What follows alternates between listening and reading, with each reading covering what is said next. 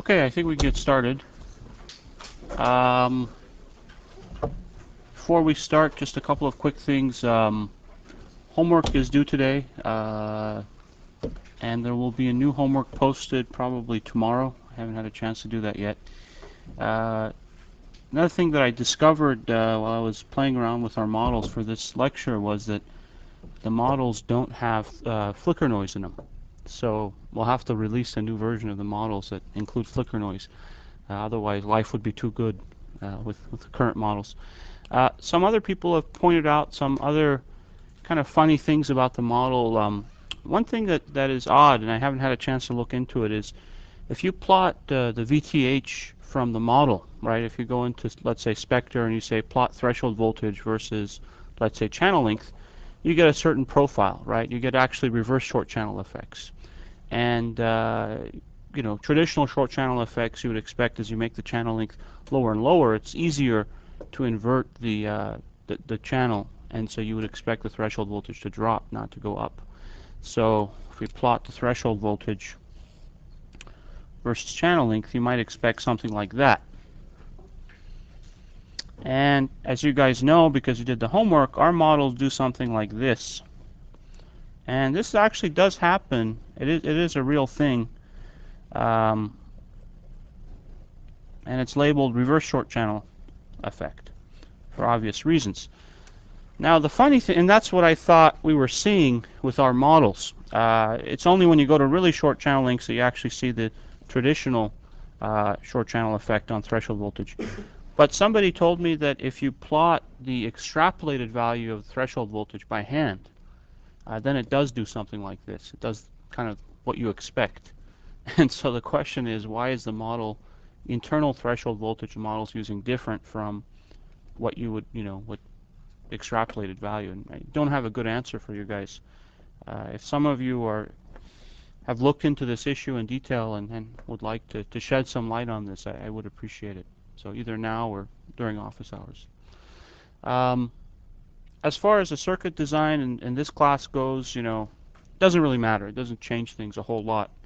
It's just the inconsistency that bothers me. You would like to see consistency between model parameter and some kind of extrapolated threshold voltage. Either if you define a certain current, some fraction of IDSS and say that's where VT occurs, or let's say linear region extrapolated VT. So basically I'll write this down for people coming in late.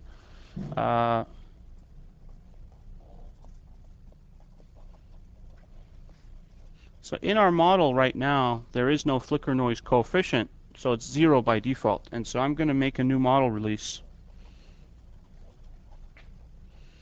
that has the flicker coefficient in it, so that we can actually talk about flicker noise in the homework.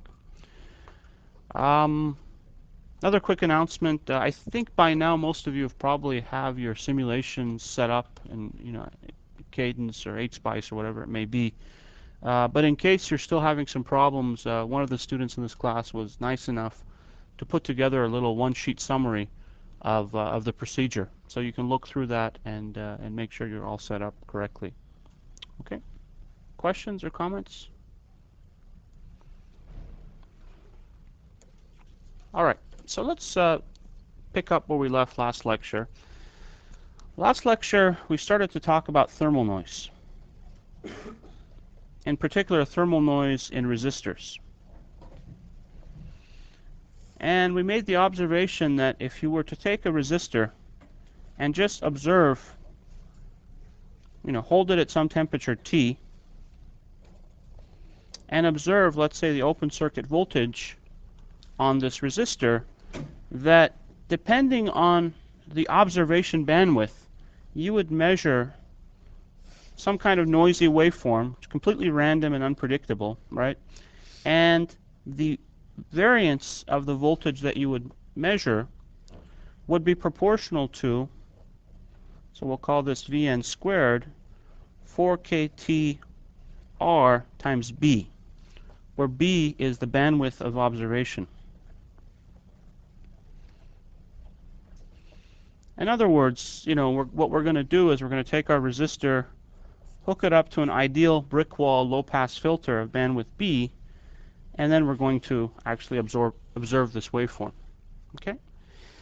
And so this is the time domain observation. It basically, we find if we plot several values, we find the amplitude distribution is a Gaussian with zero mean. And the variance is exactly this value that we've quoted here. What's really interesting about this result is that if you increase the bandwidth, the variance increases.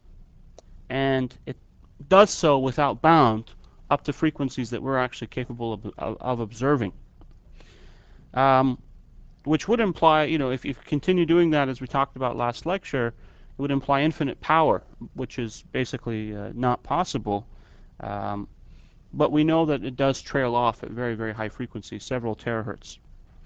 The other interesting question you could ask is, well, this is a random waveform, so of course I'm not going to know the exact waveform, but what are the properties of the waveform? So you might ask, well, how is the energy in this waveform distributed with frequency, right? There's no reason why it should be in any particular, right? There's no reason to suspect right off the bat that it's white, right? That it's flat. It could look like anything.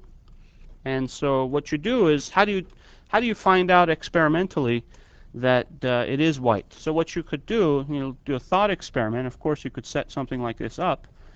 Now we're going to use a very sharp filter with bandwidth delta f and some center frequency f naught, and then we're going to go into a power meter.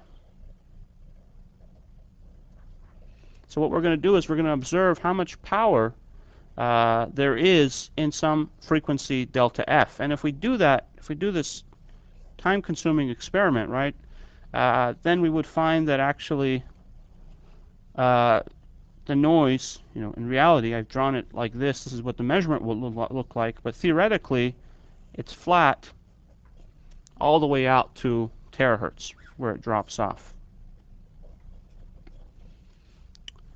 And so this is why we say the noise is white, because it kind of looks like white light. It has all components of frequencies in equal amounts. Okay? And so then if you come back and look at, if this is the total power up to a bandwidth B, then the fractional power, if you look at the power spectrum, which I'll call S of R, it should be 4kT R delta F. And so this is sometimes called the spot noise, because it's the noise in some small bandwidth delta F. Okay?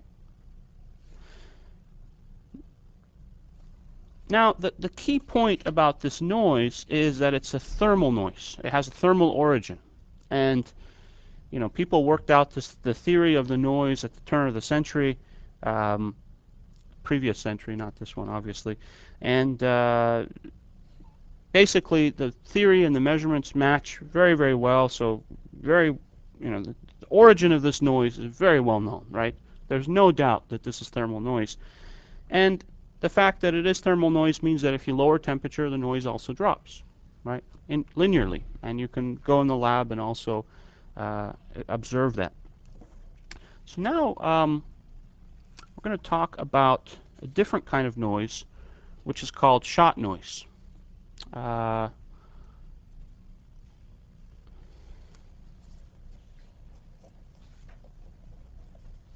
Okay, and shot noise is observed. It's independent of temperature. That's the first important property.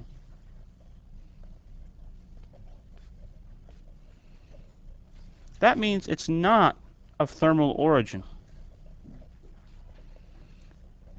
And this is where we might get into a little bit of controversy. We can talk about this a little bit later. But the idea is kind of very generically that if you have some kind of potential barrier, and let's say you're injecting charge across this barrier, let's say electrons are getting injected across this barrier, and the electrons are arriving kind of at random times. So we have random, to use some statistical terms, arrival times. and basically random and independent, let's say. And this is key, that it's independent. In other words, if I'm watching how much charge is crossing this barrier, let's say I plot that as a function of time. Let's say an electron arrives at time t1, and then an electron arrives at time t2, and then at time t3, and then at time t4. The key is that the inter-arrival time is complete random, right? There's no, basically these are completely independent. So the fact that an electron arrived at time t1 has basically no bearing on when the next electron is going to arrive. And sometimes people model standing at a bus stop in this way. They think, if you see a bus now, there's no correlation when the next bus is going to come. Joking aside, though, if you take this model and take into account that this is the current, right? This gives rise to your current. And because the electron has a finite discrete amount of charge, the current is lumpy, right? The current comes in lumps. It's not a smooth function. So we could say that due to discreteness of charge,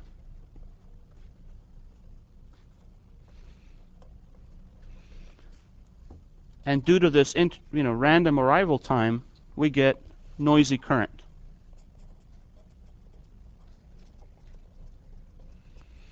And the noise variance, so let's just say I squared, the variance of this current is 2q times I dc, where this is the dc current crossing that junction. Okay? So this is very interesting because, first of all, of course, you would expect Q to appear, right? Q is the basic electron or hole charge, the discrete charge packet, if you like. And it's proportional to the DC current, meaning that if there is no current, right, there should be no noise. And the more current there is, the more noise that we observe. And it has nothing to do with temperature, as we observe. So this kind of noise appears to be very different than thermal noise. Okay? Questions up to here? The equation doesn't look like right because the unit doesn't fit. Yeah, thank you. Yeah.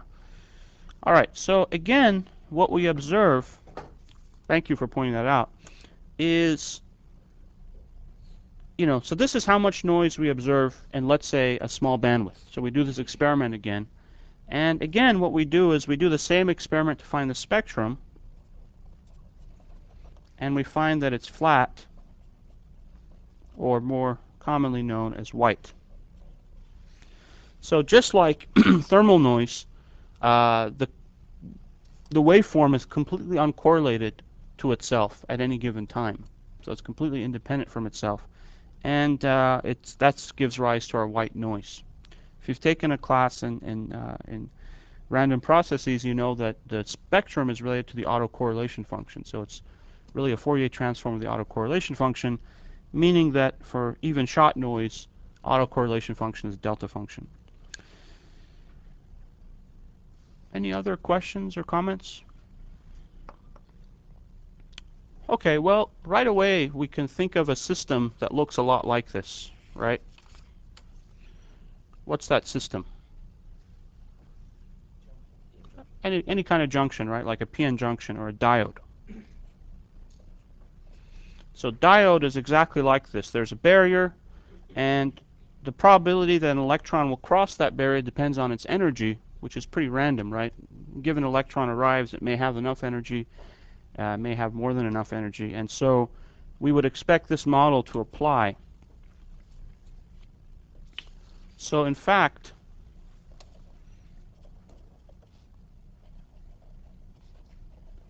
the way we model a diode is we have a noiseless diode, kind of a fictitious noiseless diode,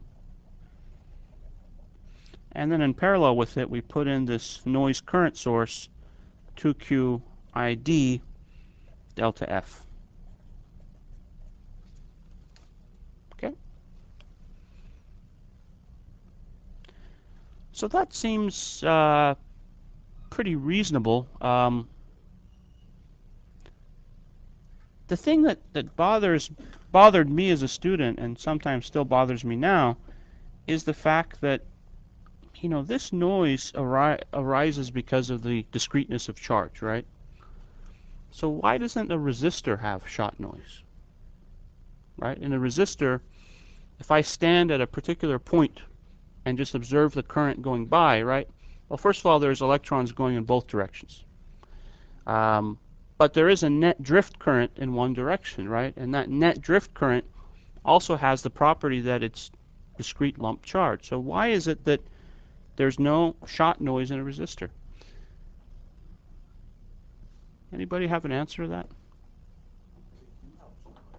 Hey, you want to use the mic? Thanks. The resistors, I think, do have shot noise. Why don't we observe it? I think it's the relative, it's too smaller or something, but they do have shot noise. Depending on how they made resistors, it's more or less it's different, but they do have shot noise. Okay, so somebody claims that there is shot noise in resistors. Anybody want to refute that claim? All right. Well, I remember when I was a student, somebody showed me this little trick, and somebody said, okay, shot noise is not real. It's just thermal noise. And this was the argument.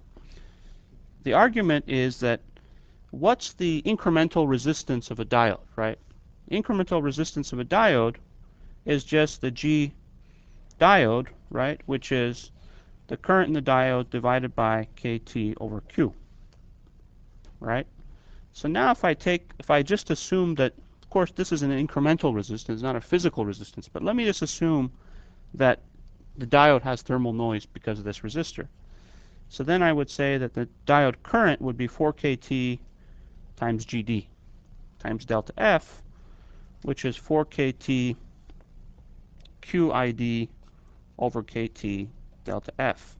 And you can see that KTs cancel out, and within a constant, you get shot noise. Right? So we started out with thermal noise. So we'll call this fake thermal noise because it's not really real thermal noise. And we ended up with shot noise. Okay? This actually happens a lot. That you can take the equations for thermal noise, and we'll see another example today with the MOSFET, and show that it kind of looks like the thermal noise, shot noise is thermal noise. Well, I'm not a noise expert, but I can tell you that this is not right. That the noise in a diode is not due to thermal noise. It's due to shot noise. And why is it that we see this similarity? Well, there's something interesting going on. I mean, the whole way that the diode itself works is a thermodynamic process, right? The energy of the carriers is a Boltzmann distribution, and so there's thermodynamics going on in the diode to make the current possible, and that's why the current kind of looks like it has thermodynamics in it. But that does not mean that the diode has thermal noise, and the way you can prove that to yourself, if you so happen to be so curious, is you can put constant current through a diode and hold it at some temperature T1, measure its noise, right? So you observe the noise. And then you can change the temperature to T2. Now, if it's shot noise, I've held the current constant, noise shouldn't change. If it's thermal noise, the noise should change. And what you will observe is, in fact, that the noise does not change. So noise is independent of temperature. That means it's shot noise. Okay? Now, I have a friend who's a noise expert, so I sent him an email and I said, why isn't there shot noise in a resistor? And he actually responded and sent me this long email. So I'm not going to bring that email to class and try to convey his explanation. But the gist of his argument was that, indeed, there is shot noise in a resistor, just as you also said, but you don't observe it for a macroscopic resistor because there's all sorts of averaging going on that basically it disappears. If you build a mesoscopic resistor, if you build a tiny nanoresistor, you will observe shot noise. And people have built nanoresistors and observed shot noise going through them. One thing I can just give you a warning about is noise. It's funny because it's kind of like number theory. You can get a grade school person to understand. You can get somebody like a 5-year-old person to state a theorem in number theory that the best mathematicians can't prove, right? For maybe 200 years. And so this also has the same quality. You can ask very simple questions and it'll baffle me as well. So, and I'm not a noise expert. So just with that warning, we can move forward. What else did I want to say? Oh yeah, so the argument that the resistor noise does not have shot noise kind of comes back to this picture here. We said that the arrival has to be random and independent. Turns out in a resistor, when the charges are moving around, they change the internal fields, and they change the probability for other charges to actually end up crossing that particular point that you're looking at. I mean, there's also junctions in resistors, right? If you build a resistor, there's contact resistance, there's a little potential barrier. And so if you go to that potential barrier and say, I should observe shot noise, then what happens is as an electron crosses that barrier, it changes the barrier height. And that means that you don't have this independent property. And that's the long explanation, shortened considerably, for why you do not observe shot noise in real resistors. Okay. Questions or comments?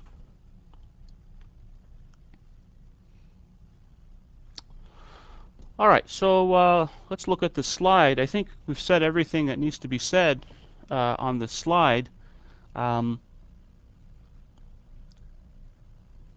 Actually, I would say this is wrong. It's not zero mean. The mean is the DC current, right? So but it does definitely have Gaussian PDF. We talked about the power spectrum. It's white, very important, proportional to current and independent of temperature. And then kind of a number to put in the back of your pocket is if you put a milliamp of current through a junction and observe a megahertz of bandwidth, the noise, the RMS value, the root mean square, would be 17 nanoamps. Okay?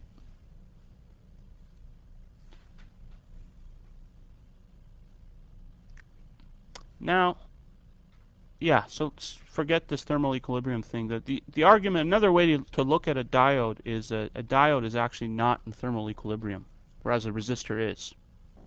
So some more physics for you if you're interested. Okay, so how about a bipolar transistor? Well, here's a complete model for a bipolar transistor, and you guys can probably see that, right? You can see that it's the regular hybrid pi kind of model that we've been using a lot, and all we've done is we've added noise sources to it.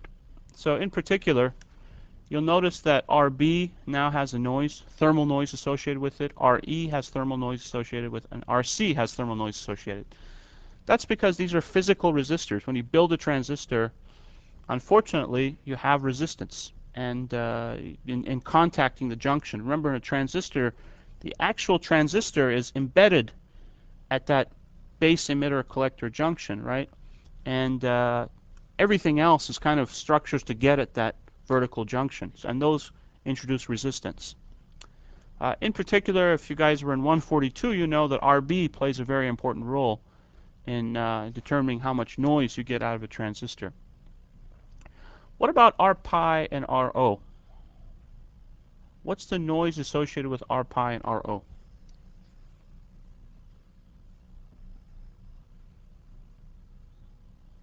Anybody?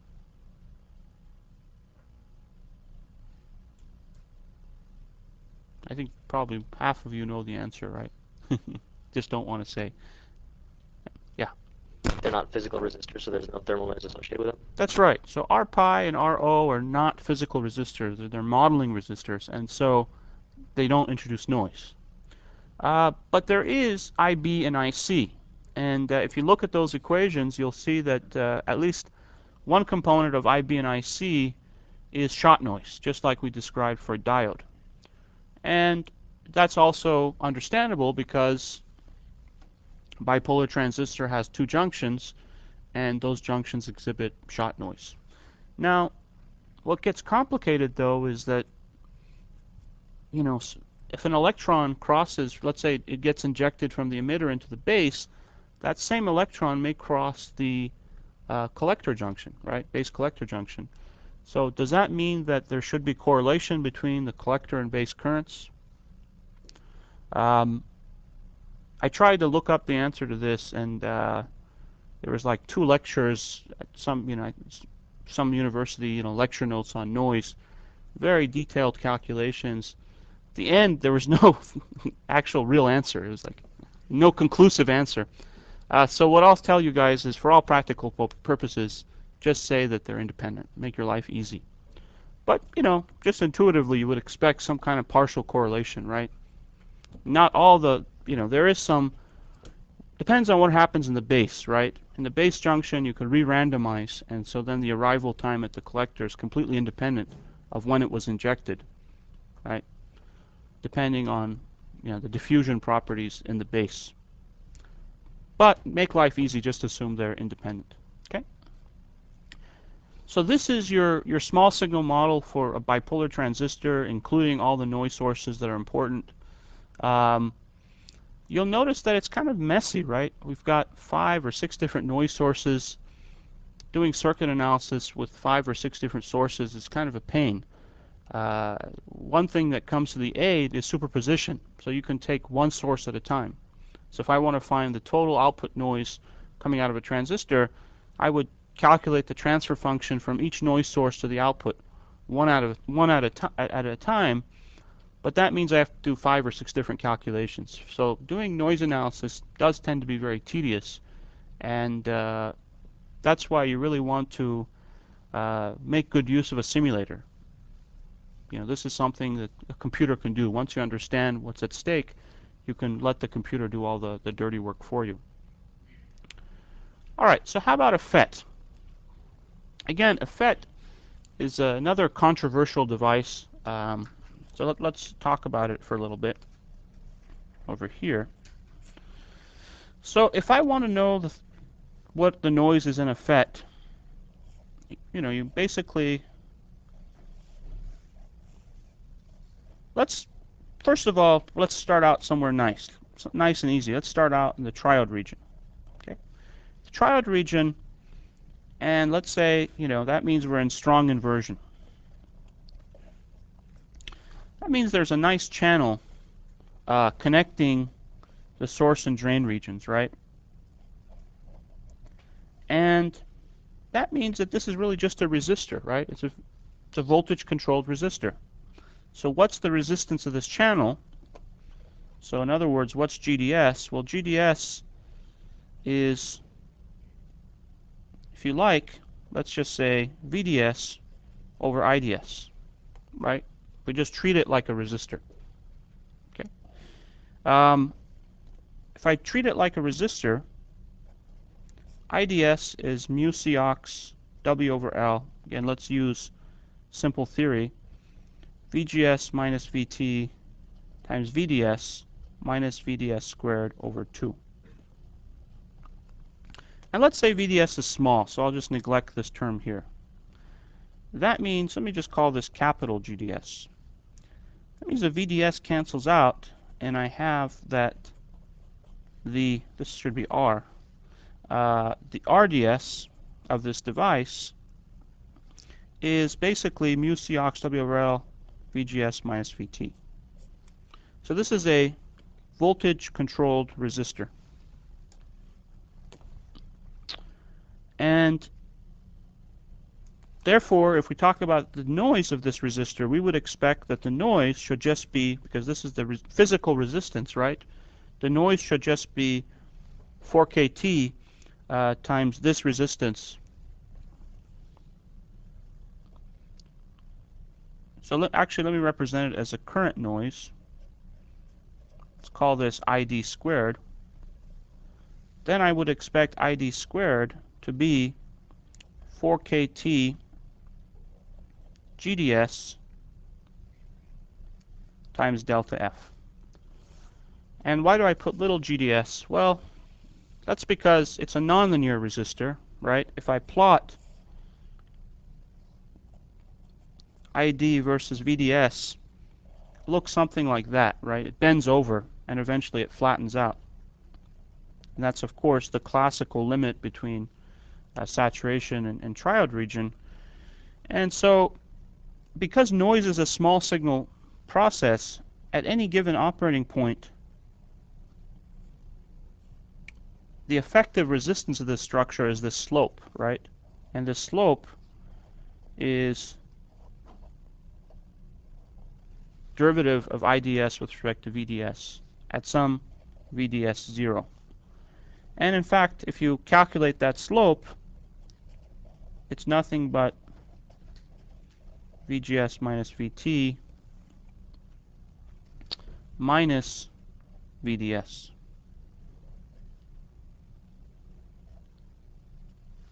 Okay. Sorry, ran out of room there. And we know exactly at saturation, right, this term goes to 0, and that means the slope has gone to 0. And so then you go in the lab and you do a measurement, and in fact, you find that this equation is right. This is the noise. Great. So what you found is that in a triode region FET, and I'll emphasize strong inversion, basically it's the thermal noise of the channel. Okay? So the channel is a resistive material, it has thermal noise. Great. What about the junctions, right? You might come back here and you say, well, you know, you do have some junctions here, so shouldn't they have some shot noise? Well, if this is strongly inverted, right, there's practically no barrier for an electron to go from this N+ region into the channel. So we can really think of this whole thing as an equipotential region. Okay. But we do have LDD, right? That's kind of like a light dose, so we do have a little bit of barrier. Yeah, you can make this picture more complicated, and we'll do that a little bit when we talk about weak inversion. So we'll come back to this issue. But the simplifying assumption here is in strong inversion, it's just thermal noise. We're going to just stay with that. Okay. What happens in saturation?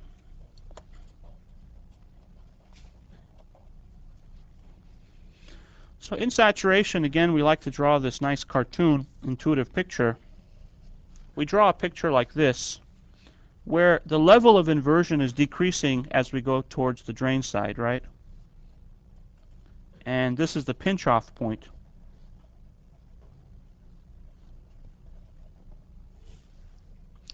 And so what we really have is we have a very strongly inverted source region, but a weakly inverted drain region. This resistor really didn't go anywhere. It's still there. So we still have this resistive channel, and then we have some kind of complicated two-dimensional, system here where carriers are injected across this depletion region, right? We call it depletion region because it's weakly inverted. There's practically no inversion charge. And so things are kind of complicated over here, but things over here are very simple. So what you might think is that that thermal noise that I had is not going to go away. It's going to stay there, and it's basically going to, all the thermal noise generated by this region is somehow going to basically make its way to the output. You could do this calculation very exactly, very carefully, and it's done in Civitas. I encourage you to look at it. In Civitas, what you do is you break up your transistor into tiny little sections. Particularly, you take one little section and assume that the potential across this region has a jump discontinuity due to the noise. In other words, I inject, instead of injecting a true random variable, I inject, let's say, just a little discontinuity. I assume quasi-statics. So at a given instant of time, I say that if everything were noiseless except for this tiny little section, then the potential, surface potential across here would have a little jump discontinuity. And in fact, so then I calculate what the effect is of that jump discontinuity on the output current, and then I integrate over all sections, right? And at the end of the day, I end up with a nice expression that looks like this. So ID squared is 4kt mu over L squared Q inversion delta F. So Q inversion is the total amount of inversion charge here. And again, this is thermal noise, so it has the 4kt. And so really, this is the way you do this calculation is complicated. It's a couple pages of setup and Civitas, but the result is nice and clean. And in fact, this is the way SPICE calculates the thermal noise in a FET. It uses an equation very similar to this. Now you might not like this equation, right? Because you probably don't think in terms of how much inversion charge there is in a transistor. But if you use a simple model, let's use our square law model,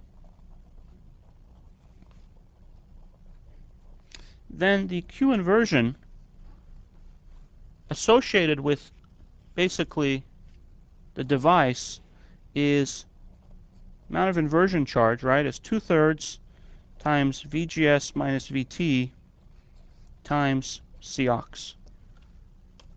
So I substitute here ID squared 4kt mu over L squared, this times W times L, right, to get the total amount of charge, times 2/3 VGS minus VT times Cox times W times L.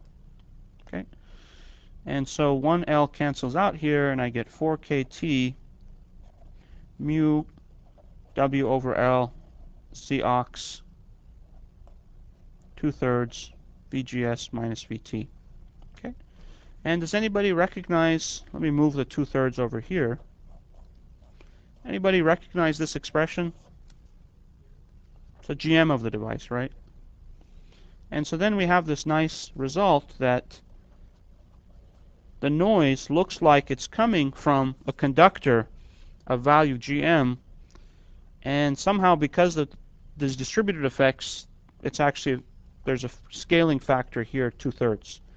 And in fact, most people would write this as gamma times GM, where gamma is 2/3 for a long channel transistor, right, where this theory applies, and then you just assume for a short channel transistor it's not going to be 2/3. I'll determine that through some measurements. We'll come back and talk about that a little bit. Okay? Well, let me just give you some intuition for where this result comes from. This result is actually not that different from the triode region analysis that we just did, because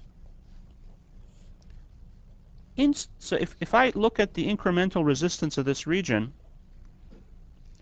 and let's call that GDS, it turns out that, you know, it's not hard to prove that this is basically proportional to the GM of the device. So the resistance of this region, conductance of this region, is actually proportional to the GM of the device. The way you could see that is if you take two transistors, one of them in triode region,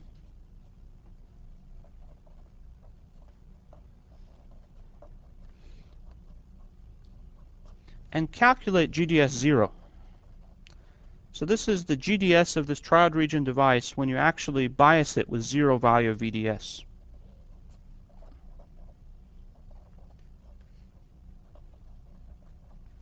You find that it's actually equal to the GM of another device that's in saturation. And kind of intuitively, you can see that this resistance of this channel, given that they're biased up with the same value of VGST, VGS here, VGS here.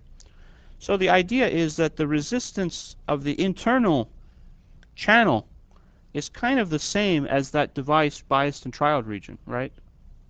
Changes a little bit, but to first order, the resistance should be the same.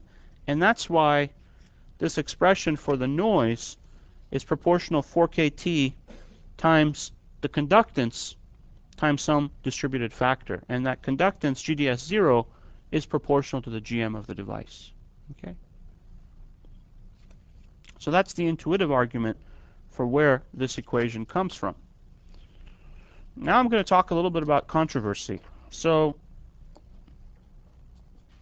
people accepted that a MOSFET device can be modeled as a noiseless transistor with some drain noise that looks like this, and it has basically at least one component that we talked about. That's the thermal noise. And there's another component, which is the flicker noise. Okay. Flicker noise is actually another controversy. And people were happy. They said, okay, you have a transistor, this is more or less the noise. Okay. Again, now you can turn this around on me and say, why is there no shot noise in the device, right? If you're in a saturation region, now you do have a junction on the drain side. So why don't you observe shot noise in a MOSFET device? I'll give you my answer. My answer is, I don't know. If you experimentally observe the noise, it's more or less this thermal noise source plus flicker noise, which we'll talk about. But here's the controversy. So this is for what we derived here is for a long channel device, gamma is equal to 2/3. And indeed, you go out and you measure a long channel device, let's say 10 micron or 20 micron, whatever, and you will get 2/3. Then you start decreasing the channel length. And what you observe is that gamma keeps increasing.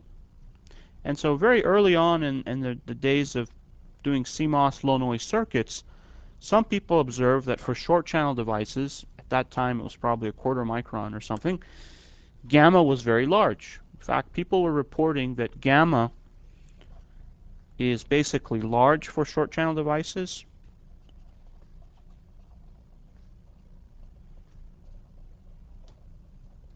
Put a question mark there because this was kind of weird, and also it was very, very highly bias dependent.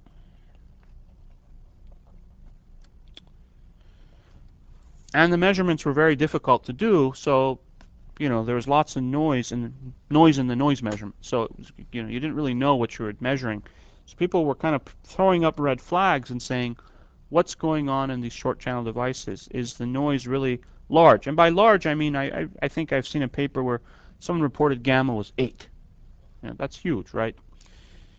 So I'll give you the short story. The short story is that once people did the measurements properly and used the proper expressions, it turned out that gamma wasn't so bad. Gamma for a short channel device, it depends on bias and things like that, but it's probably about 2. On the order of 2. So we're not talking like huge. So it does get larger, and so kind of a rule of thumb that you guys can use is that gamma should be about 2. If you simulate this in BSIM3, BSIM3 will not give you a gamma equal 2. BSIM3 doesn't have noise for short channel devices, and so it'll continue assuming an expression that ends up giving you 2/3. So keep that in mind. BSIM4 does have a thermal noise model that will give you the correct value of noise as you go to short channel devices. The other question is, why is it that people were observing such strong bias dependencies in gamma? In other words, gamma was a function of VGST. And the reason for that was probably, you can only conjecture, GM has a huge bias dependency, right? Because mobility has a huge bias dependency. And so for these long channel devices, short channel devices, the mobility was dropping because of short channel effects, and the mobility was dropping because the vertical fields and the lateral fields were so large that they were putting you in velocity saturation. And so really, if you go back, if you look at the way that people will write the noise current down, instead of writing it as 4kT gamma times GM, they'll write it as GDS0 and stop there. Meaning that the noise, the thermal noise, is really due to the channel noise in triode region. Because in triode region, there are no large fields. There's no large drain to source field. And so you won't get into velocity saturation. And if you want to, so this is it's nice because now if you write it like this, gamma is going to only be 2.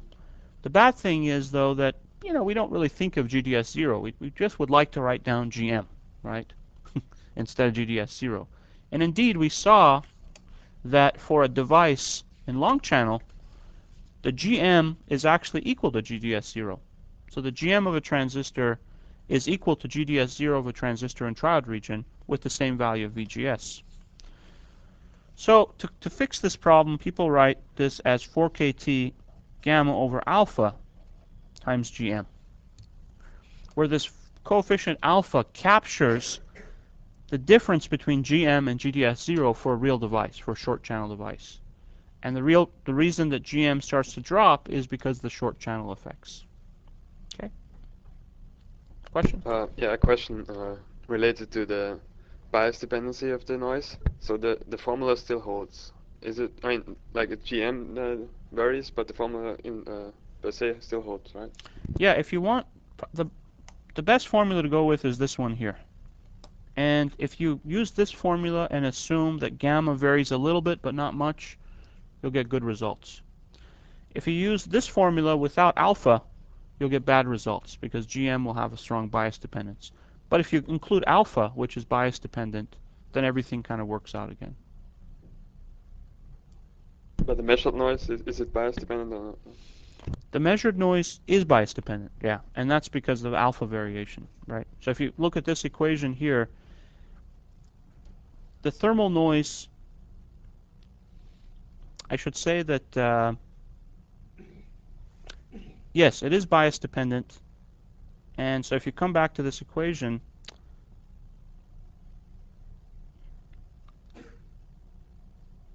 I guess the controversy is over gamma. Is gamma bias dependent? And the answer is that it's very weakly bias dependent if you use this equation. Okay. All right, so that's the thermal noise of a FET. And so I think we've talked about this slide completely. We talked about this slide. Talked about this. Okay, so let's talk about weak inversion. So again, with weak inversion, we can get into trouble. Because in weak inversion, the device is completely different than strong inversion. So let's look at the device in weak inversion.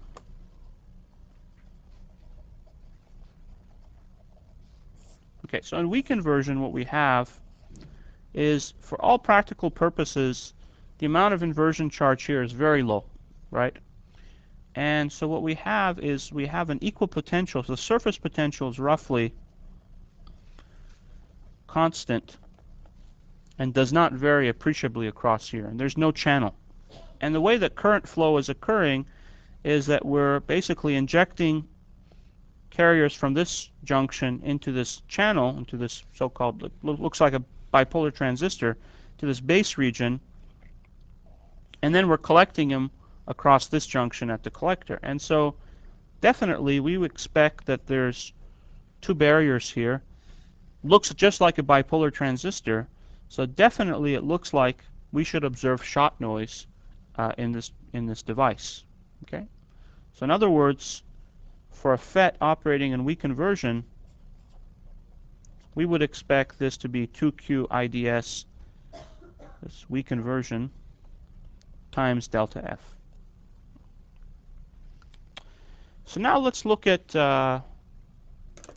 what you get if you actually use some of the equations that are derived for weak inversion region. What if you take the expression, this expression here, and just plug in how much charge you have in weak inversion? So that would be, you know, the amount of charge you have is the charge you have at the source plus the charge you have at the drain divided by 2 in weak inversion. Why is that?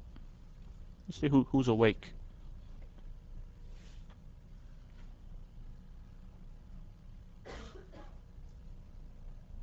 Anybody?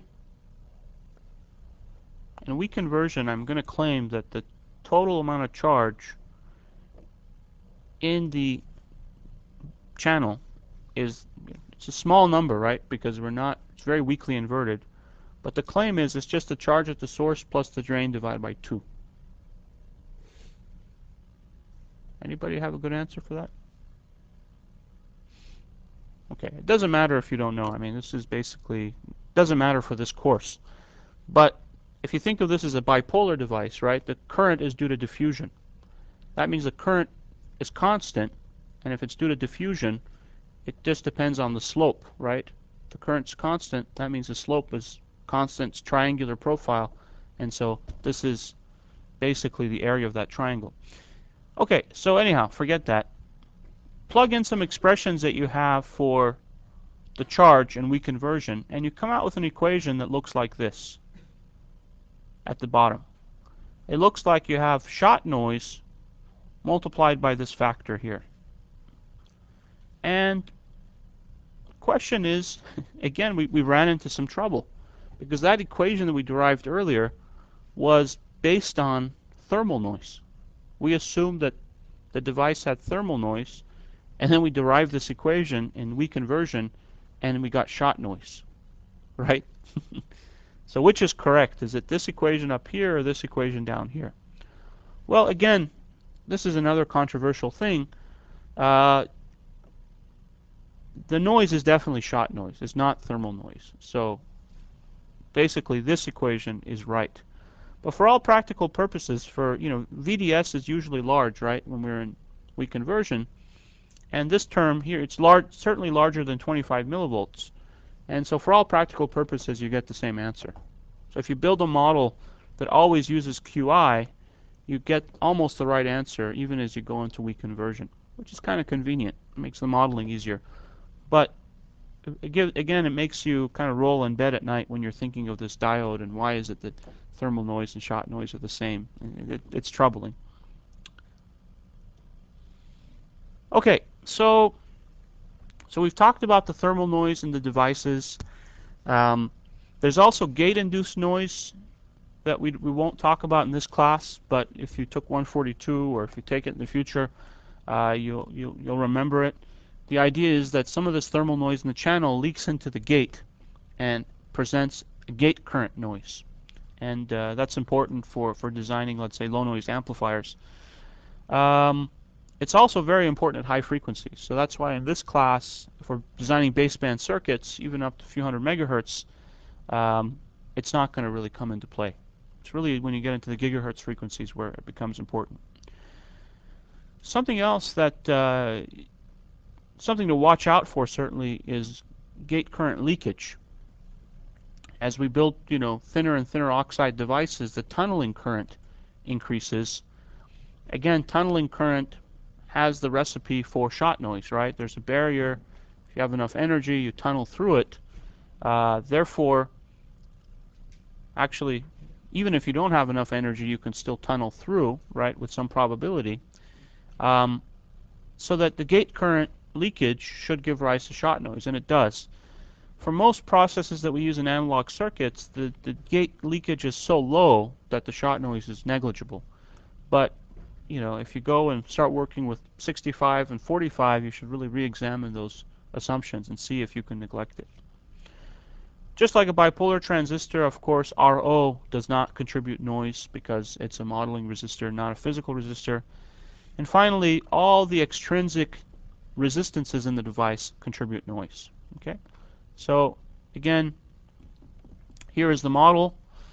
You can see that the main source of noise we've identified here is this drain thermal noise. All these junctions, all these resistive regions in these junctions, source drain region, have resistance, and so there's thermal noise associated with them. And then the gate material is polysilicon. Even silicided, it has resistance, and so it contributes noise. And again, this is a topic we discussed extensively in 142. The way it contributes noise is also distributed. So in fact, you don't see the total resistance, you see some fraction of the resistance, from 1/3 to 1/12 of the actual resistance of the poly material. Okay, questions up to here?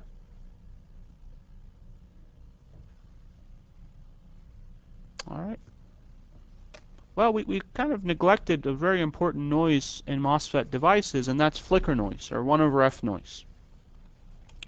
Now, flicker noise is very different from thermal noise and shot noise. The reason is that for thermal noise and shot noise, people worked out the theory a long time ago, right? almost 100 years ago, people had the theory to explain the origin of thermal noise and shot noise in a device.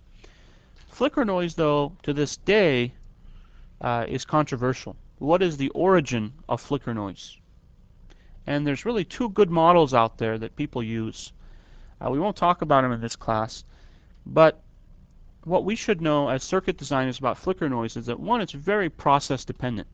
So if you take the same transistor from company A and company B, same W over L, same bias condition, and you measure the flicker noise, they're not going to be the same. And this is not due to variations from device to device. So you measure 1,000 devices and find the mean flicker noise in technology A, or let's say company A, and the mean flicker noise in company B. They're different, and they can be a very different, factor of 2, 3, even a factor of 10. So flicker noise is very dependent on the process, and it depends a lot on the interface between the oxide and the silicon. In one of the models, it has to do the origin of flicker noise is due to traps in the oxide and at the interface. And the way that the model works, the idea is that if you're an inversion carrier, there's a probability that you'll get trapped. You'll fall into one of these traps at the oxide interface. And the amount of time you spend in that trap is basically a random variable. And the time constant is actually quite slow. So you might spend a nanosecond there, you might spend a second there. And that process of capturing and releasing carriers from the inversion layer, if you do the math, you get 1 over F noise. In other words, the spectrum of flicker noise, if I plot it on a log scale,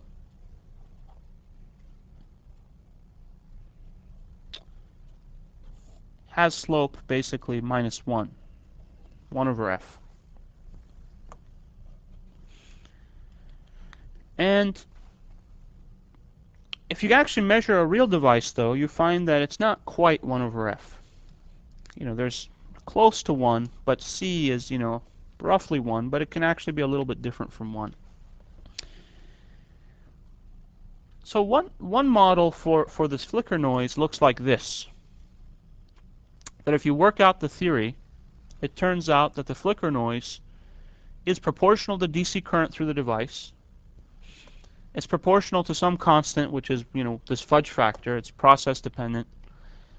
Proportional to 1 over L squared and proportional to Cox. Okay. Now this is just one of the models out there.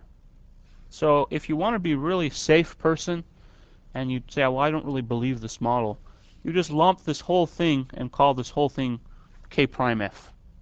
And if you look in a lot of textbooks, that's what they do. They don't really put their money on one model or the other. So something interesting happened with some research here at Berkeley. At some point, some researchers here at Berkeley decided that actually both theories were right, and they were both present in real transistors. Sometimes one theory showed itself more, sometimes the other did, depending on the conditions. So the model in BSIM-3 is kind of a universal flicker noise model. It has both types in it, and you can kind of select which one you want to dominate or not, depending on the device. In fact, it's very well believed that the flicker noise of the NMOS is due to one process, and the flicker noise of the PMOS is due to another process. Okay, in any case, something that you should take away from this slide is the flicker noise for NMOS and PMOS can be dramatically different. Here you see that it's almost a factor of 10 better, more than a factor of 10 better, for these numbers that I've quoted here. And anybody have a guess for why the flicker noise is better in a PMOS device?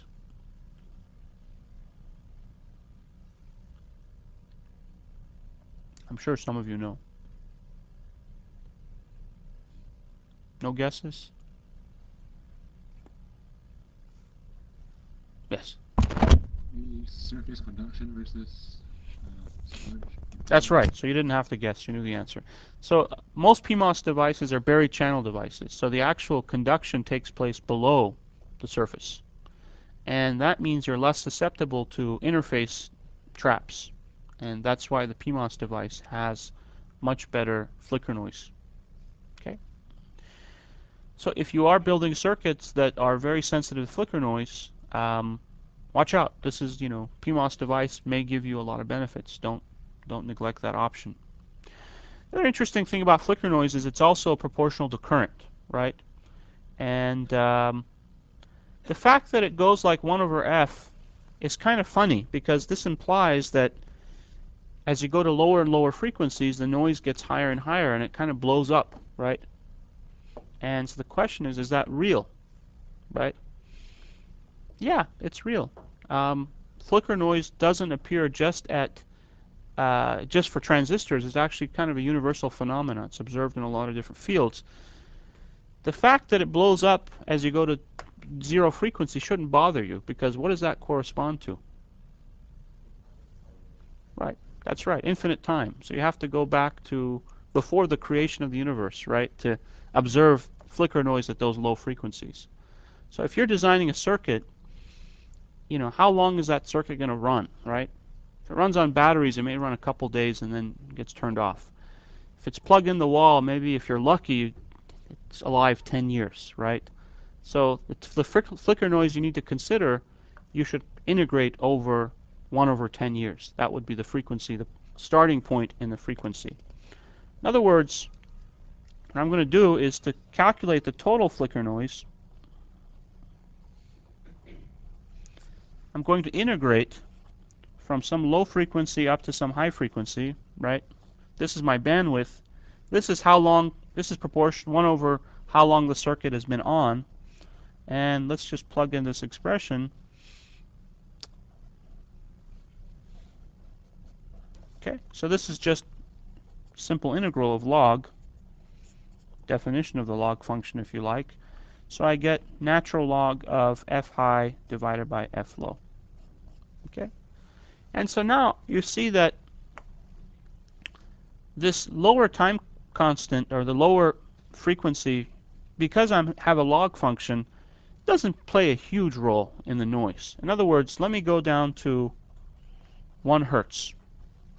Okay, so if I plug in these numbers for, let's say, again in this slide, just a simple example, I have 10 microamps, L is 1 micron, C aux is 5.3 femtofarads per micron squared, and let me say F high is 1 megahertz.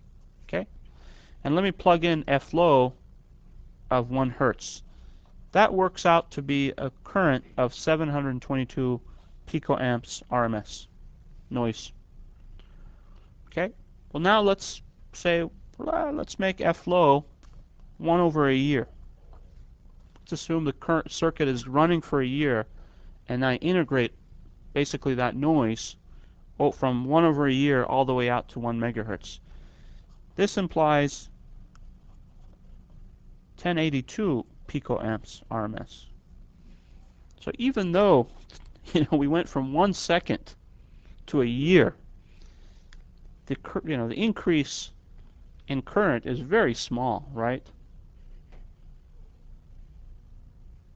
So really this is not a big deal. It doesn't really play a significant role. This lower limit on this integral practically doesn't mean anything, right? Because of the fact that it's so small.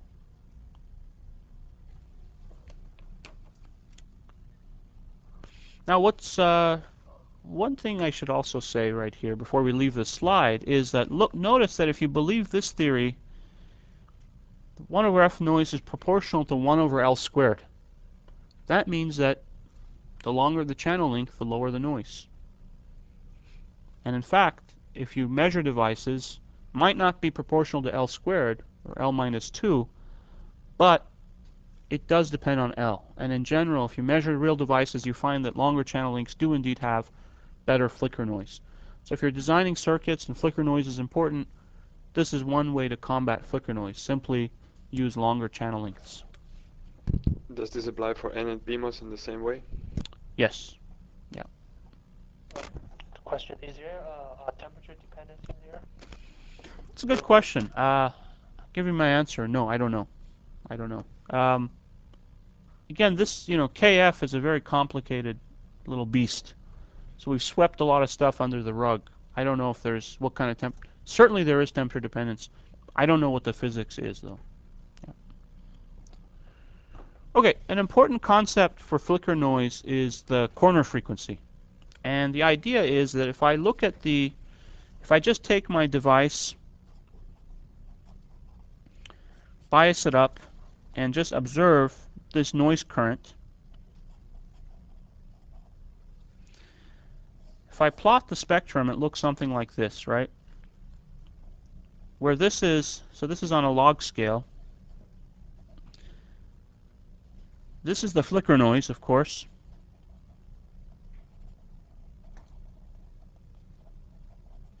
And this is the thermal noise. So the flicker noise corner frequency, let's call this FC, is the point where the flicker noise is equal to the thermal noise. Now, why is that interesting? Because if my circuit operates always above the corner frequency, I don't care about flicker noise, right? If I have to operate below the corner frequency, then I do care about flicker noise. And if I'm comparing one process to another, one way to compare them is by the corner frequency. If process A has a corner frequency of 1 megahertz, and process B has a corner frequency of 10 megahertz, certainly I like the process with 1 megahertz corner frequency because it has substantially lower flicker noise. Okay? So if anybody's ever trying to sell you a process, ask them, what's your flicker noise corner frequency, right? It's a good number to know. So if we come back to this slide here, what we do to find the flicker noise corner frequency, all we do is we equate the flicker noise to the thermal noise and do a little bit of algebra and solve, and we have this equation which says the flicker noise corner frequency is proportional to Kf. That's the process dependence. It's also proportional to 1 over Cox, and it's directly proportional to V star, right? V star is our kind of like our VD sat. So if we bias the device with a higher value of V star, we get a higher corner frequency. And again, the important point is this L dependence. You can see here for our NMOS device on the previous page, as we go from, so this is a 0.35 micron device, corner frequency is a couple hundred kilohertz. If you now change it to 1 micron device, you cut that down to 24 kilohertz. Okay, so you have some control on that.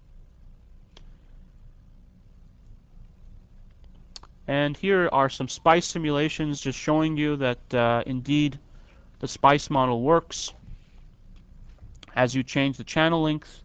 So this is a device 100 over 1 and 1000 over 10.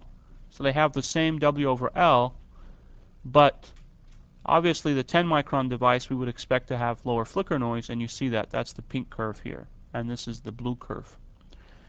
This is a 50 over 2 device, falls somewhere in between. And you can see that this device has substantially lower thermal noise. Let me make one comment, which is, I think, a very common mistake that even I've made, so I think it's worthwhile to point this out. Don't be fooled by this log plot, right? What's really misleading about a log plot? It overemphasizes the lower frequencies. That's right. So the nice thing about a log plot is it lets you take a large frequency range and just compress it and be able to see it on a small graph like this, right? So on this log scale, it looks like this flicker noise is really important, right? It's like, wow, look at all that flicker noise. And then this is our thermal noise. But if you take an integral from here to 1 gigahertz, how much is this part going to contribute? Nil, right?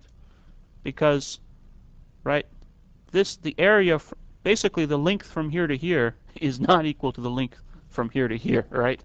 And that's what is confusing about a log plot.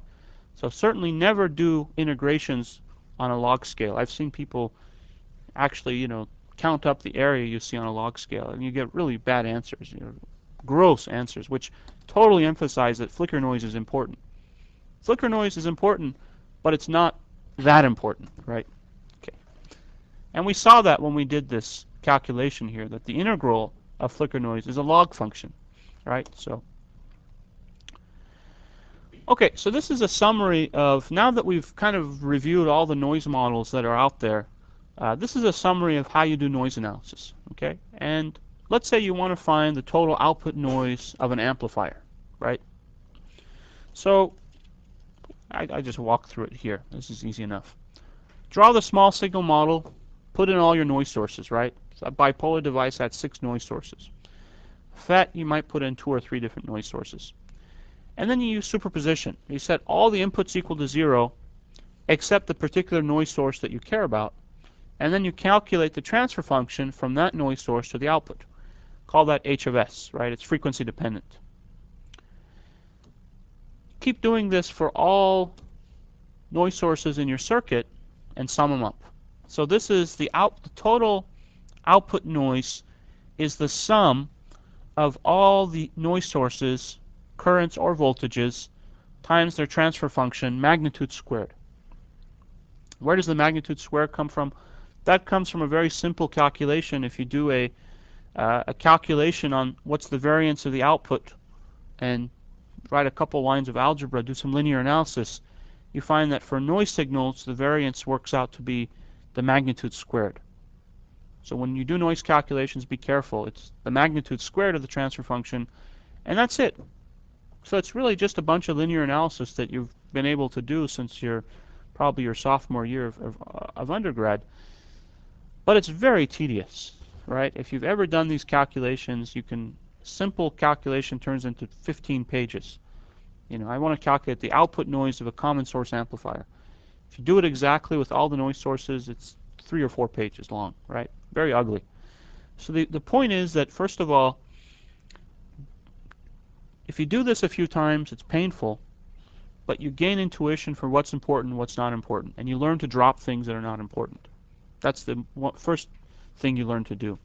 The second thing you learn to do is you kind of learn the transfer functions by heart. You kind of realize, well, yeah, I know in this scenario, this is the transfer function. Well, in this scenario, classic example is degeneration on a common source device. You remember what that degeneration does to the noise. And so then you don't repeat this calculation over and over again. So the nice thing is that if you go through some pain for 1 or 2 homework assignments, you will gain a lot of intuition and you'll be able to do the calculations much faster, which will come in handy on an exam. In real life, of course, most of the time you're going to use a simulator, right? You're going to let the simulator do all the dirty work for you. But what you want to do is verify that the dominant noise source that you picked out by hand is in fact the dominant noise source that the simulator is picking up. So you don't want to completely abandon hand calculations. What you want to do is you want to look at an amplifier and say, I think that the thermal noise of M5 is a dominant noise. Let me do one calculation to see what the output noise is. Then you run SPICE, and SPICE says that total noise is 20% higher than the noise of M5. That's great. You were right. M5 was a dominant noise source. And then when you do your design, you can focus on lowering the noise by zeroing in on M5. Now, if you don't do that at the start, you run SPICE, you don't really know where the noise is coming from, right? Actually, no, SPICE is nice. There's a noise summary. So you can actually summarize what the noise contribution is from each source, and you can focus on the noise source that's important. All right, I won't go through this example in detail. You guys can look at the slides. This is, let's say, a transimpedance amplifier where you're taking a current with some source resistance, and you're amplifying it with this common source amplifier, and the question is, how much total output noise do you get? Okay, and here's SPICE. This is the output noise, output voltage noise versus frequency, and this is the different contributions. So for instance, this is the load resistor contribution to the total noise.